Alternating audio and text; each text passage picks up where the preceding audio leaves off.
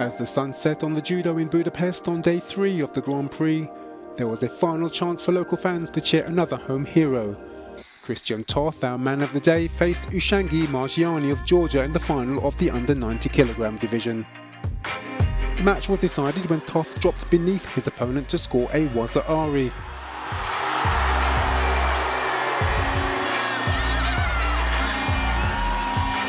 Once again, there were incredible scenes inside the packed Laszlo Arena as the fans celebrated another medal in their Grand Prix.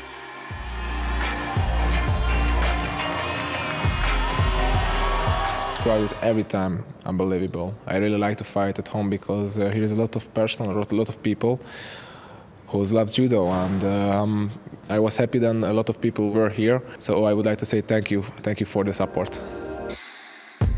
The former world and Olympic champion Idalys Ortiz of Cuba was our woman of the day.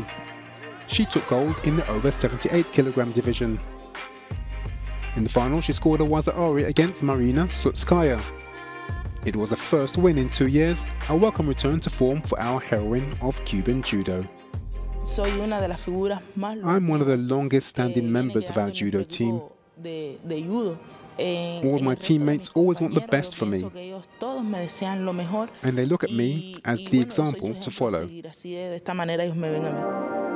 Aaron Wolf of Japan was back in action for the first time since becoming world champion last year, and he was on brilliant form. In the final, he encountered Germany's Karl Richard Frey. After the match went into golden score, Wolf struck, scoring a fantastic ippon to pick up right where he left off, on top of the podium in Budapest.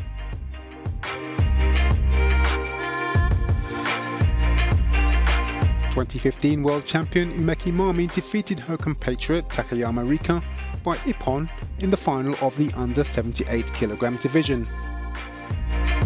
IJF President Mr. Marius Visa was on hand to award the medals in the over 100 kg division.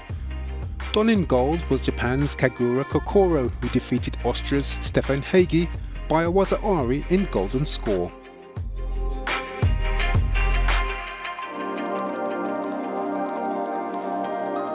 But star of the category was bronze winner Adam Okrashvili of Georgia, who produced an exquisite ippon against Russia's Ruslan Shakbarzov.